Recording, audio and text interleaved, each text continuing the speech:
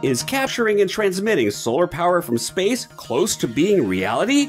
The idea of capturing solar energy in space where the sun always shines and transmitting it to our planet seemed not currently feasible and to be the science of Star Trek. The technology might be further along than you think. Early in 2018, scientists at Caltech in Southern California announced that they have successfully created a prototype capable of harnessing and transmitting solar energy from space.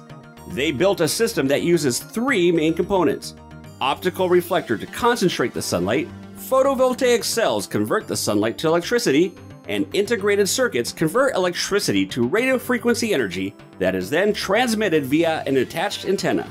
The vision is to have a large array of these solar collectors in space, integrated with ground-based microwave receivers on Earth to intercept the radio frequency energy and then convert it to usable energy. In other words, soon it may be possible to capture solar energy in space and beam it back to Earth.